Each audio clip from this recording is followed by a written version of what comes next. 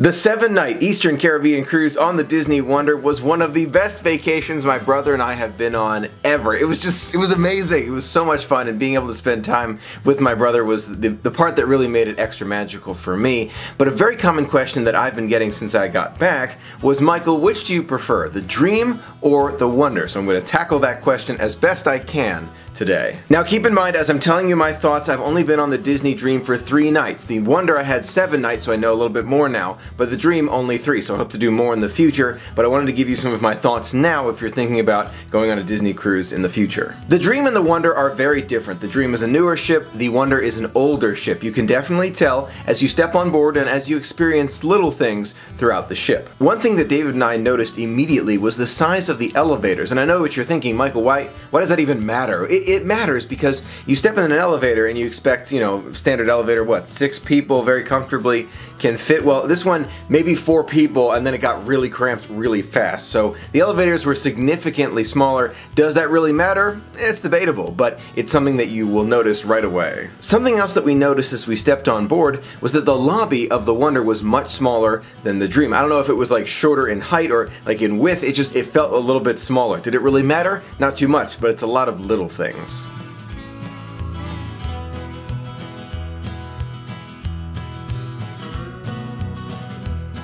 David and I love spending time in those hot tub jacuzzis on the Disney cruise ships. Now on the Dream, there are these 2 hot tubs that are for adults only that basically look straight out of the ship. There's like glass all around. You can see all around you. You can see beneath you. It's amazing what they've done. But on the Wonder, it's not quite the same. You've got 2 jacuzzis again, but they're closer to the middle of the ship. Was it a big difference?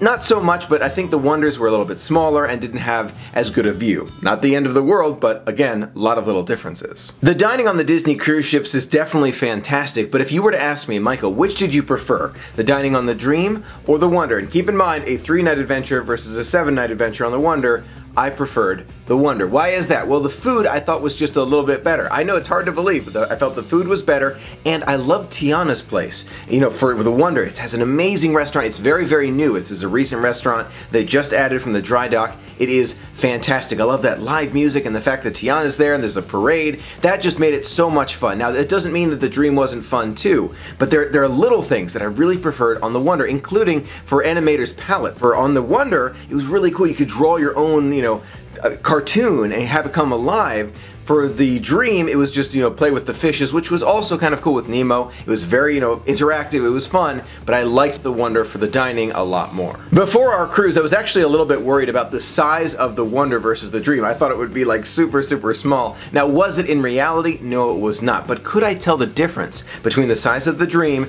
and the size of the Wonder? Yes, I could. It wasn't enough for you to really take a huge note of it, but you could tell. There was less walking in both directions, and the different decks. There were fewer decks to go to as well. On the Dream and the Wonder, I had the opportunity to experience the kid clubs on both. With Edge, Vibe, and the Oceaneer Club, it was really, really cool. And I've got to tell you, I definitely preferred the facilities on the Dream. Now, why is that? Well, first of all, I'm a Star Wars guy before I'm a Marvel guy. I like Marvel, but Star Wars comes before Marvel in my book anyway. Everybody's different. I understand that. So when you have the Millennium Falcon on the Dream, I fell in love with it. It was like, okay, this is where I want to be, this is my home. So that's the Oceaneer Club for me anyway. But when it comes to Vibe and Edge, they felt a little bit more modern. That's my opinion. Now, whether or not that feels the same way to you, I don't know, but I thought it felt a little bit more modern on the Dream than it did on the Wonder. Now let's talk about those staterooms, and keep in mind, when I was on the Dream, I was in the veranda room, and when I was on the Wonder, I was in the ocean view room. So I'm not taking the views into consideration, I'm just thinking about the room size for a minute. When David and I first walked into our stateroom, we were extremely surprised to see that there was almost no difference that we could see in, you know, with our eyes. We couldn't really feel any difference. It actually felt a little bit larger. Now, that probably because we had 2 people instead of 3 in our stateroom. I understand that. That definitely played a part in it, but it definitely felt equally as large to us. On the Wonder, I only noticed 2 major differences. Now keep in mind, I wasn't like digging for differences between the Wonder and the Dream, but for me, I noticed 2 right away, and they both had to do with electronics. When I'm traveling on one of our adventures, I love being able to share the magic, but that being said, it does take a lot of power. So during the night, I usually plug in all of my equipment, whether it's a camera battery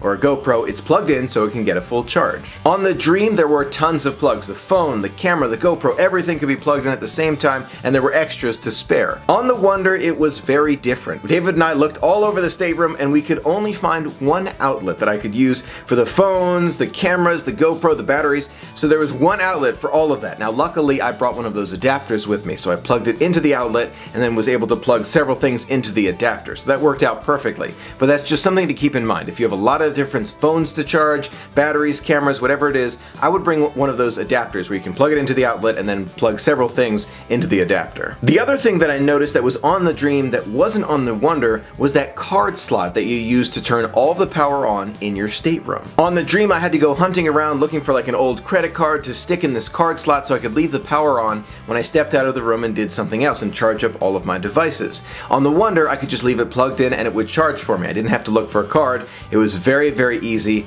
and it made things a lot more convenient. I'm hoping that the new ships don't have this card slot, but I have a feeling they might. Now let's talk about the service and the cast members, and it's very hard to tell the difference between a longer cruise and a shorter cruise. The reason is you really gain a connection on those longer cruises. I heard it before and I didn't understand it. I'm saying to myself, I thought I always gained connections with people. No, this is totally different. You see the same cast members over and over again. They are overly friendly, they want to be there, they want to help, they want to learn your story, they want to talk to you, or if you don't feel like talking, they won't make you. So it's extra special to have a longer cruise with a fantastic crew who's able to, interact with you, talk with you. I love it. And this has to do with longer cruises versus shorter cruises. Not as much a ship differentiator, at least not as far as I know. But I love the crew on both ships, but I love being able to connect with the cast members that I met on the longer cruise. The Walt Disney Theater itself on the Dream and the Wonder felt very similar to me. I could almost tell no difference between the two, except for the shows. The Golden Mickeys is shown on the Dream and on the Wonder, and it was extremely similar except for one scene featuring Tiana on the Wonder, which was really, really nice. My favorite shows on the Dream and the Wonder were Be Our Guest on the Dream and Frozen on the Wonder. They were both spectacular. I highly recommend it. They're both unique in their own way, so they're worth seeing by themselves. Truly fantastic shows. Now, one of the biggest differentiators between the Wonder and the Dream is the number of people on board with you. When you're dining or at the shows or just sailing around, you might not be able to tell a big difference. We definitely didn't tell that much of a difference on the Wonder versus the Dream.